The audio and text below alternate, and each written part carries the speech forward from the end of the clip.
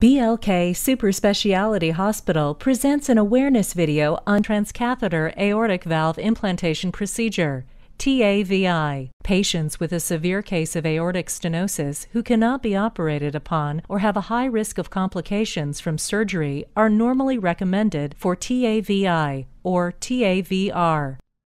A guide wire is inserted in groin area without cut-through sheath. Inside the femoral artery, guide wire travel all the way from aorta into the left ventricle. This guide wire passes through the diseased aortic valve and a catheter travels up to the aortic valve. As you can see on your screen, leaflets of the aortic valve does not close or open fully.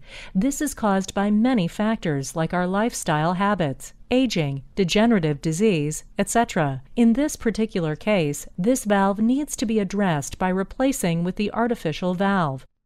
A balloon on the catheter is inflated to widen the opening and push the wall leaflets to the sides, and a replacement valve is placed at the same position,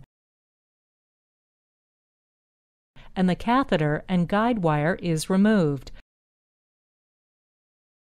On each heartbeat, when left ventricle contracts, it pushes blood through 3 flexible cusps that make your aortic valve. When your left ventricle relaxes, your aortic valve closes to prevent blood from flowing back to the left ventricle. That concludes in a healthy heartbeat and a healthy heart.